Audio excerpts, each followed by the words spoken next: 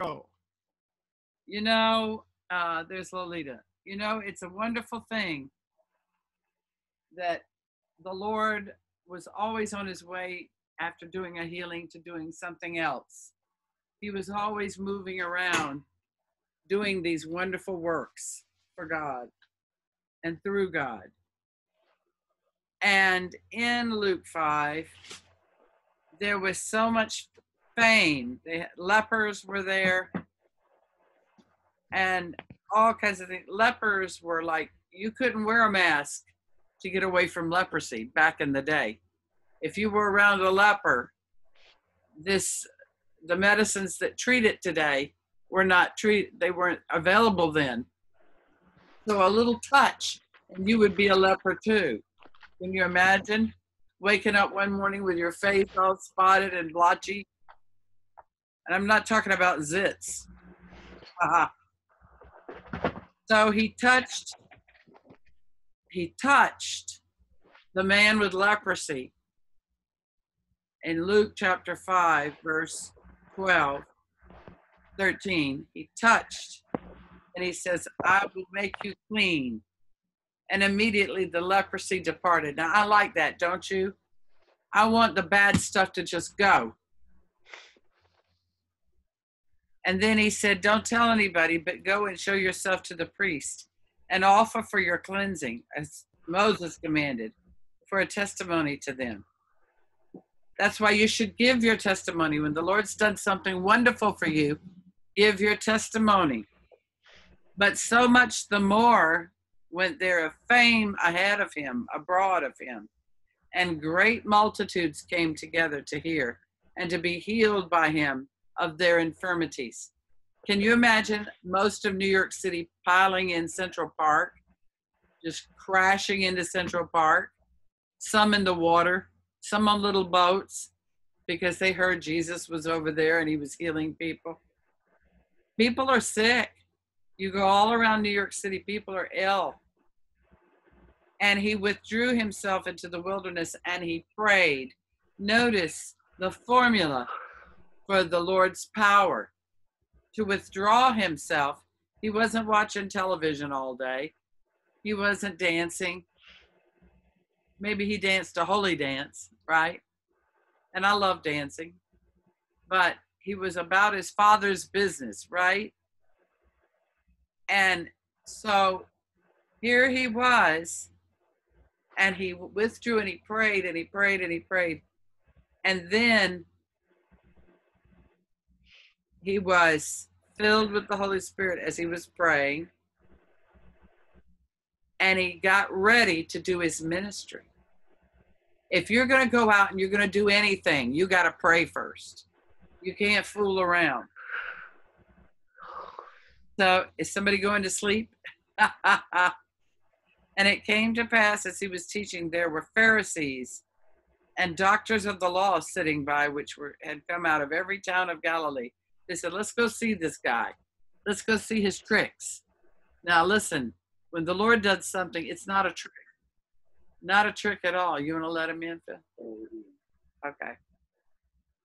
And behold, men brought on a bed. He was in a house. And somebody opened their house to Jesus. Would you open your house to the Lord? Would you open your house to the Lord? Maybe you're not free to do that yet, but one day you can open your house to the Lord.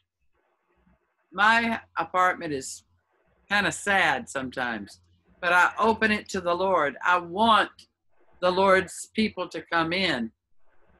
And Dr. Goebel and I are working it, fixing it up. And the kitty. She let us know she doesn't like it this way either. She wants a direct path from one end to the next in the apartment.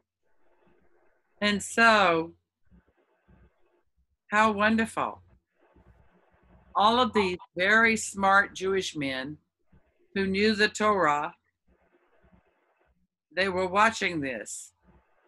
And they saw the power of the Lord was present to heal them, these people.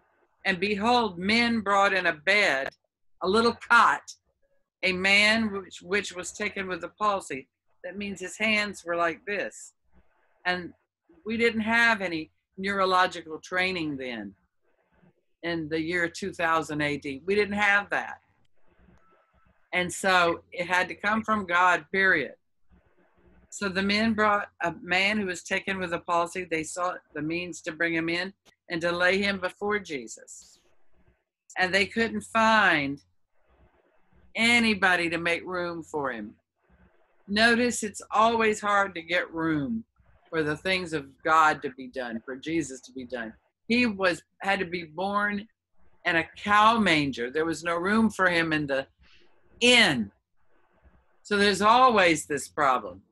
Don't fear. When somebody says, oh, that can't be done or that can't be done, don't fear. It will be done. If the Lord wants it done, it's going to be done. If we have to go outdoors in California, they won't let anybody sing in church.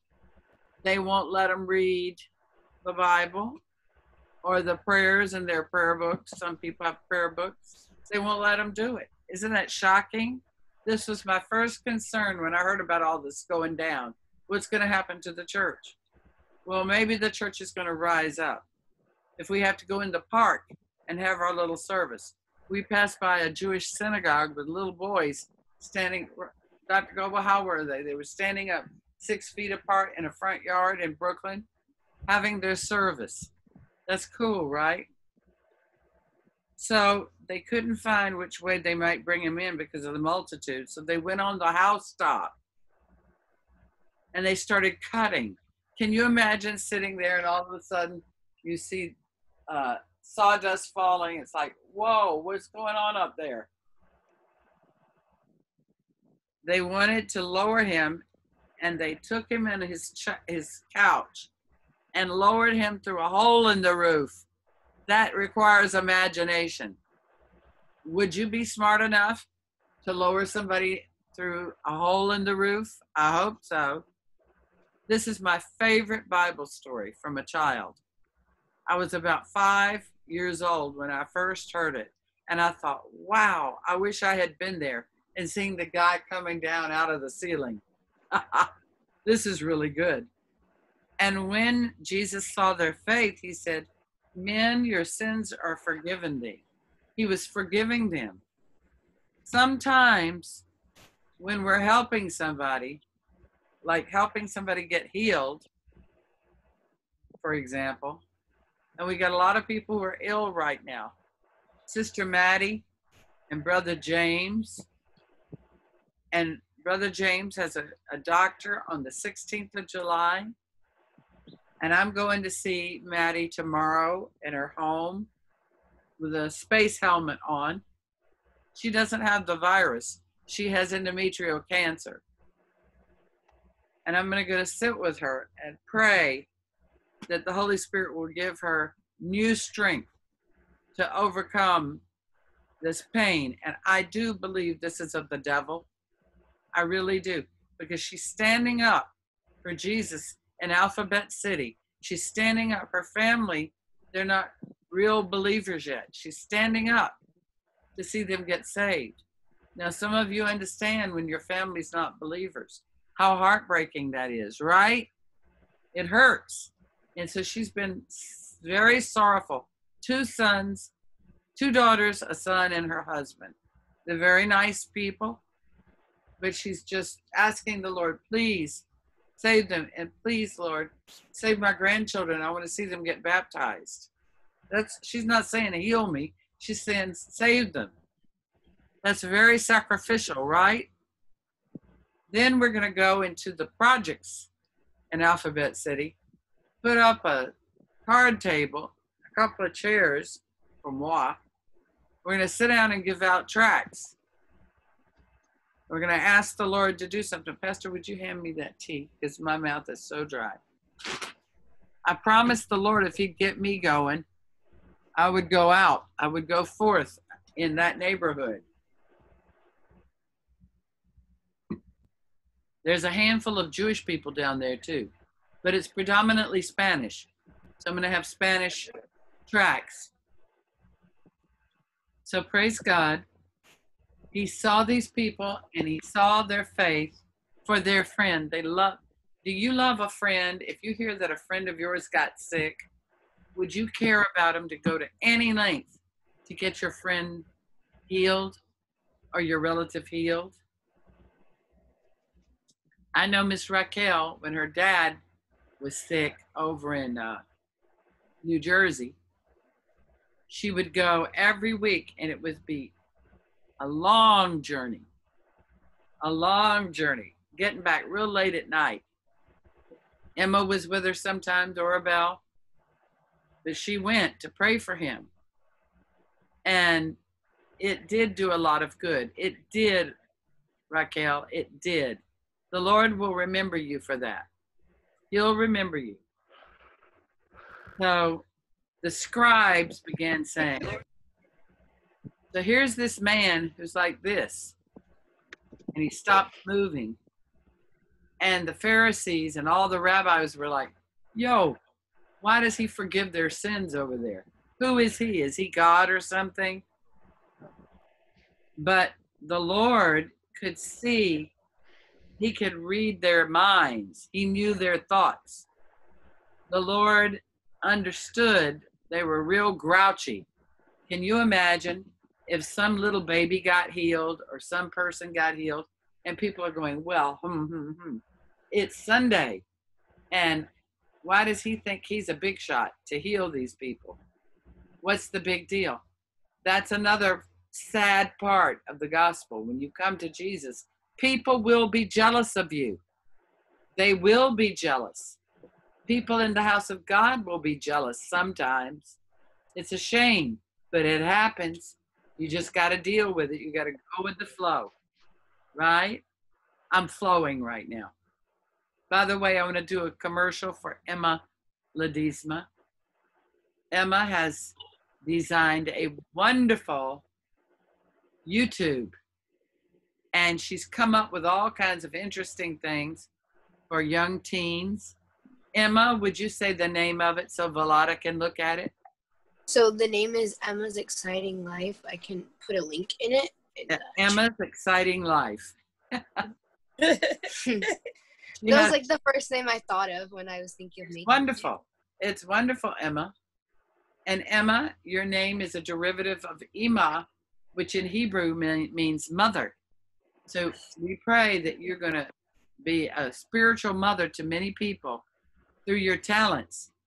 And sometimes Emma didn't feel like going to the Metropolitan Museum of Art and to her art class, but her mother got her up and marched her out, and she went to the art class, and her natural talent is there, but it got better and better as she sat in art class. Isn't that wonderful? So sometimes the thing you don't want to do, if you go ahead and just do it, just do it. You ought to make a poster for your mirror. Just do it. And you go ahead and just do it. And then you see the Lord is in it, and he gave you that skill, Emma. I was very impressed with your drawings. Emma's Amazing Life. Okay. Now, so here are these people going, brr, brr, brr, brr, brr. Yeshua, just do. But when Jesus perceived their thoughts, he answered, said, why do you think these things in your hearts? Whether it is easier to say your sins are forgiven or to say, rise up and walk. Jesus wanted to heal and save. He wanted to do both, to heal and save. There's a picture right now of Emma's paints. Thank you, Emma. Her paints and markers. She uses tin cans. Very good. I'm going to do that too. Me and the pastor have such a mess. So, but that they may know that the Son of God has power upon earth to forgive sins. He said to the sick of the palsy, I say to you, arise and take up your mat and go to your house.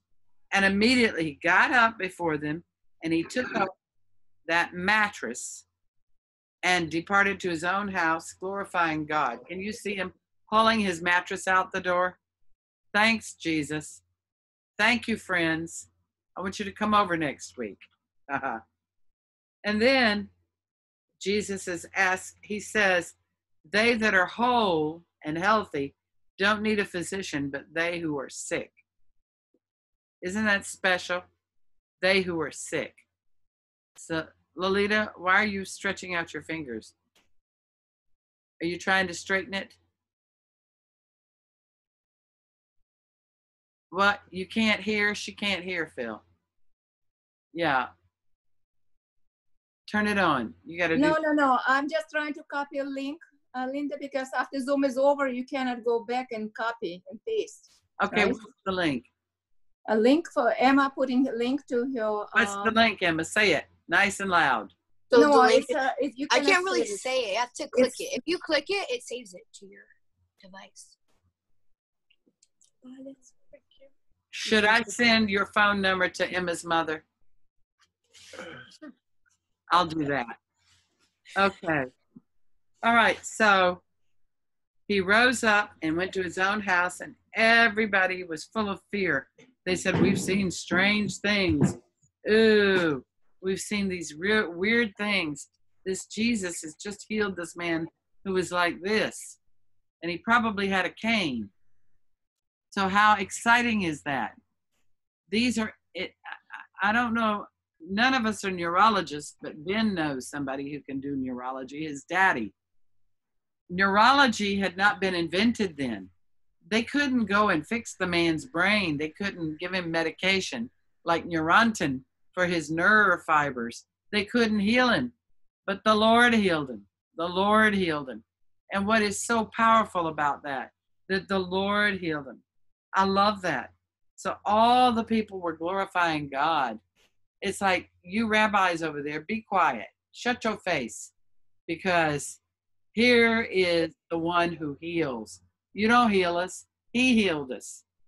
And it was very exciting that day. And I know that man that was healed never forgot it.